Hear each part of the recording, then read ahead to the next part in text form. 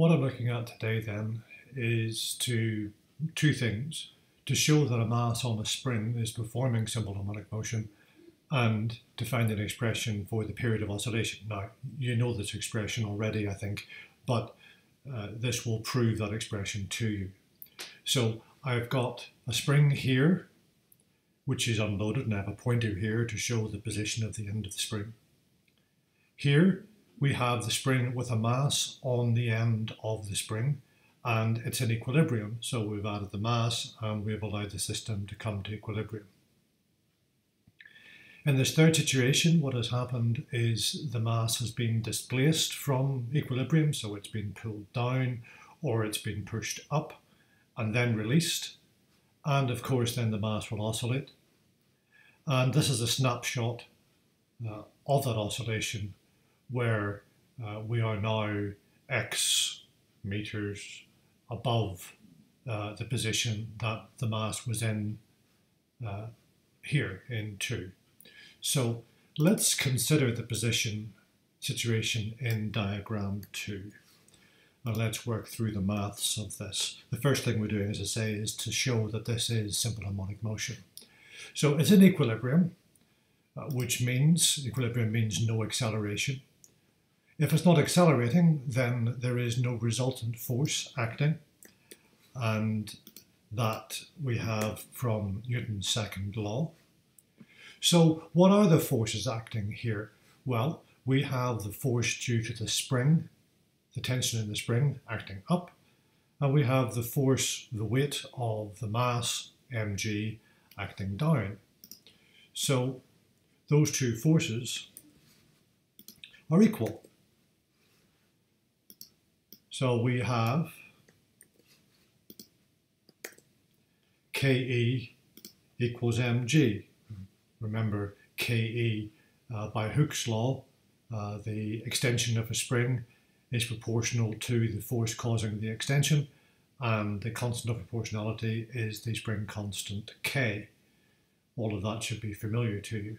So we have an expression that K times E, the extension of the spring, equals mg. So let's move on then to look at situation 3, where the mass has been set in oscillation, it's been displaced from the equilibrium position, and at some point released then, and at some point in that oscillation we've taken this snapshot. So the force due to the spring now would be K times E minus X. And that gives us a resultant force of that minus mg. So the force due to the spring, K E minus X, and the resultant force, which is the overall force, is the force up due to the spring minus the force down due to the weight of the mass. So we can simplify that, or we can multiply out the brackets rather. So we have F equals Ke minus Kx minus mg. But of course, we know from our previous piece of work up here that Ke equals mg. So we can put that in there, Ke mg minus Kx minus mg. We have F equals minus Kx. Now this is beginning to look like simple harmonic motion, I think you'll agree. We have this minus sign in there. We have a proportionality to displacement. This is looking like simple harmonic motion, but we're not quite there yet. So that is our resultant force, and by Newton's second law then, our resultant force equals ma. So now we have A is minus kx over m. Sorry, minus k over m times x, what I meant to say. So here we have the acceleration proportional to the displacement from the equilibrium position. You look up here. And always directed towards an equilibrium position. That is to say, when the acceleration is up, the displacement is down. When the acceleration is down, the displacement is up. So when the mass is up here, it's going up, slowing down, and so on. So we have A proportional to x, the displacement, and in the opposite direction. And that defines SHM. So we have demonstrated that a mass on a spring, when it's oscillating, is performing SHM. What about that expression that I said we were looking for?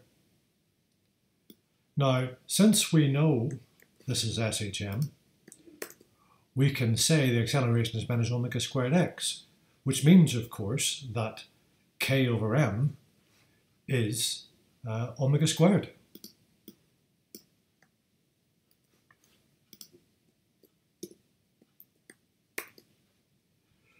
And we also know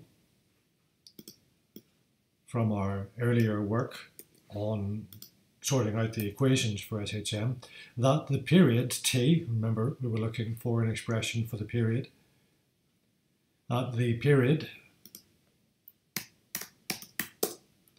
is 2 pi over omega.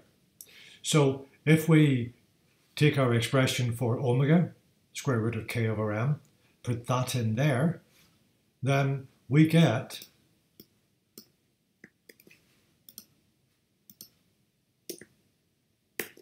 t is 2 pi over m over k, which should be a familiar expression to you, but there it is. We have shown, firstly, that a mass in oscillation on the end of a spring performs SHM, and I have proven to you that this is the expression for the period of that oscillation. And you can see, as you might expect if you think about it, if you increase the mass on the end of the spring, you have a longer period, a lower frequency of oscillation. If you made your spring stiffer, so this was bigger, then this would be smaller and the period would be less.